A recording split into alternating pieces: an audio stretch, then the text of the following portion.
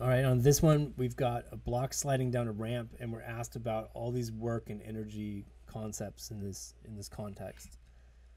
So I have a mass on this thing of 1.5, and that's not in the diagram, so just maybe I'll put it in over here just to remind me.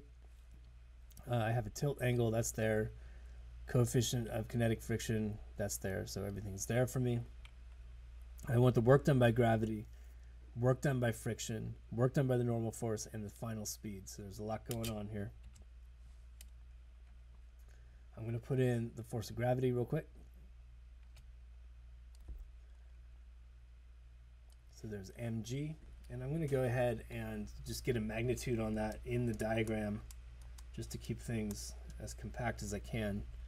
And that's 14.7 newtons. And then I'm going to do the usual decomposition into parallel and perpendicular components. Hopefully with some efficiency. So I've got my parallel perpendicular axes there.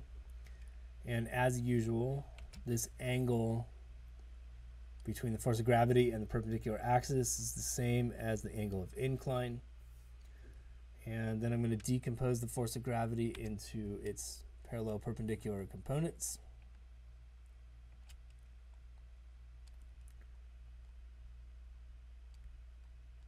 So there's the perpendicular piece and then the parallel piece. And this perpendicular piece is given by mg cosine theta. I'll plug things into that in a minute. And then I have mg sine theta. I'll plug numbers into that in a minute. I just wanted to wrap up just kind of the setup here. Then my friction force is going to oppose the direction of the sliding. So there's Fk given by mu k times the normal force, and my normal force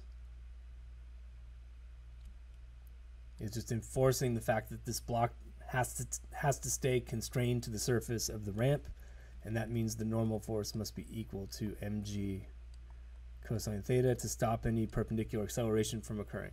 All right, so this is our standard diagram. The first thing I want is the work done by gravity. So I'm going to go ahead and the way I'm going to talk about it is that work, here I'll switch to yellow.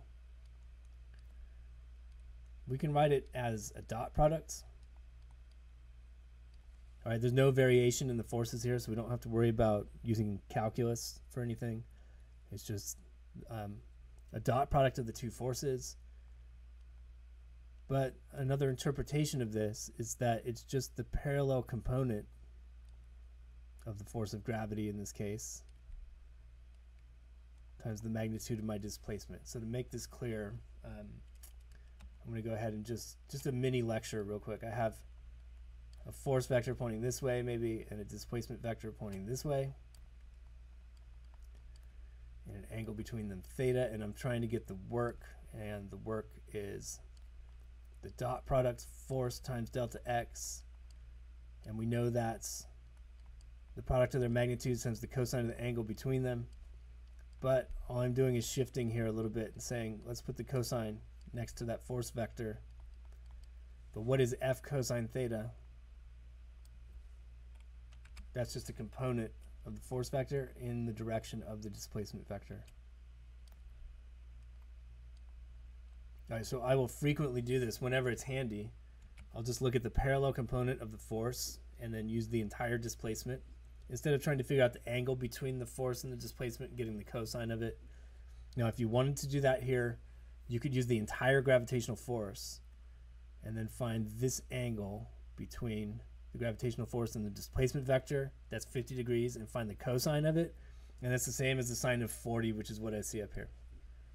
All right, hopefully that's cleared up more confusion than it's caused. Let's get back on task. I have mg was 14.7. Sine 40. Again, I'm just trying to get the parallel component of the force. It's the geometric interpretation of the dot product. And I get 9.45 newtons for that. So I'm just taking F parallel, the parallel component, multiplied by the entire displacement. So it's 9.45 newtons times a displacement of 3 meters. I get 28.3 out of that. 28.3 joules. Next, compute the work done by friction. So I've got to get the size of that friction force. That's mu k times the normal force. That's 0.5 times the normal force, which is mg, that's 14.7, times the cosine of 40 degrees. I'll go ahead and put it over here.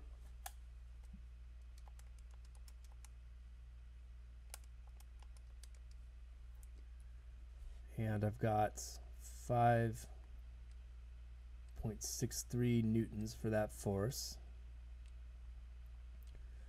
And the friction force is exactly opposite to the direction of the displacement as this thing slides down. So two vectors pointing in opposite directions have an angle between them of 180, and the cosine of that is -1. So my work is going to be, if I write it as a dot product first, it's going to be negative because they point in opposite directions, and then I have the magnitude of the friction force, magnitude of the displacement. All right, so as you might expect, friction is sucking energy out of the system. So I get negative 16.9 joules if I round to 3 sig figs. Okay, next, compute the work done by the normal force. And this is part of a larger theme that forces of constraint cannot do any work. Normal force is a type of force of constraint. It's just enforcing the fact that this block is constrained to the shape of this surface. And constraint forces always point perpendicular to the displacement. So in this case, the normal force is perpendicular to the displacement over the entire course of the motion. If the surface was curved, the normal force still would be perpendicular at every moment to every increment of displacement, and the same conclusion would follow. What's the work done by the normal force? You would take a dot product, normal force and displacement, and that's the product of their magnitudes, cosine of the angle between those two vectors, but the angle is 90 degrees and the cosine of that is 0. So the normal force can't do any work in this case. Compute the final speed of the block. So I'm going to look at the work energy theorem and go net work is a change in kinetic energy. And again, we started at rest. I think I forgot to say at rest, but when I forget it, you can assume that's what I meant. So my initial kinetic energy is 0. And my net work in this case involves two different forces.